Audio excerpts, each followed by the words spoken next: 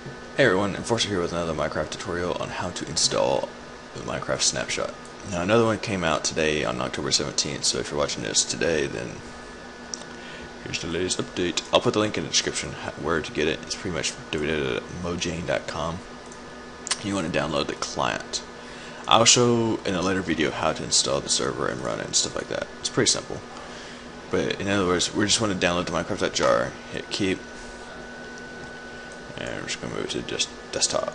Now we're going to hit start, and we're going to type in app data, which is a quick way to get to your roaming folder, and then click .minecraft, and then go to your bin folder. Now I'm going to show you guys two ways to install it. One with Magic Launcher and one with regular Minecraft. I don't know if most of you have heard of Magic Launcher, but we'll show you guys that too. But pretty much what we're going to do is we're going to take this minecraft.jar and we're going to just drag it right over, and it's going to ask us to replace the current one that's there, because that's the regular 1.3.2 Minecraft. And we're just going to move and replace. Now when we launch Minecraft, it should say we have 12 week 42. And it does, 12 week 42A, which is great. So that means it worked. So now we're going to relaunch this, hit run, and options, force update. Alright, so now we don't have the snapshot again. Now I'm going to show you guys how to install it with the Magic Launcher. Now the Magic Launcher is pretty cool. It helps like if you like run a bunch of mods and stuff like that, and you want to join like a server that's running just straight out regular Minecraft.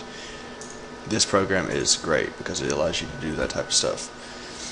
And this is pretty much the layout of it, and all you really do is, alright, we're going to re-download the snapshot because I need it again. Actually, no, I don't. Just drag this stuff. Alright, so now I'll put the link where you get it to. It's pretty much on minecraftforums.net. You just hit for Windows or Mac. But I'll put the link in the description as well. But pretty much all you do is, so say we have the minecraft.jar. I'm going to rename this one to Minecraft Snapshot. I'm just going to drag this over to the bin folder, and then I'm going to hit setup.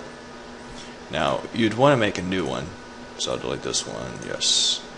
Now you just want to hit new, and then hit, just type in anything you want. You can type whatever you really want here. But I'm going to put snapshot. And then we're going to select the Minecraft.jar folder, which is C users enforcer app data roaming .minecraft, and in the bin folder, and then we're going to select Minecraft_snapshot and then hit open. And I'm going to disable this because that's not really needed. And that's pretty much all you got to do. Hit OK, and then now you can select between the two. Default, which if you run that, should run the regular Minecraft 1.3.2, which it does. And if we reopen it again with Snapshot and log in, you'll see that we're running the 12 week 42A. So there you have it. That's how you install the Minecraft Snapshot with two different ways. If you guys have any questions or have problems, leave it in the comments below. Remember to like the video if you like it and it helped you. And next couple of weeks I'm going to be pushing out some videos on how to do redstone, redstone tutorial videos. So if you guys have any suggestions or have any questions on how you do something, send me a PM or put in the comments below, and I will show you guys how to make that stuff. And that's all I got. Hope this video helps you out, and I'll see you next time. Thanks for watching.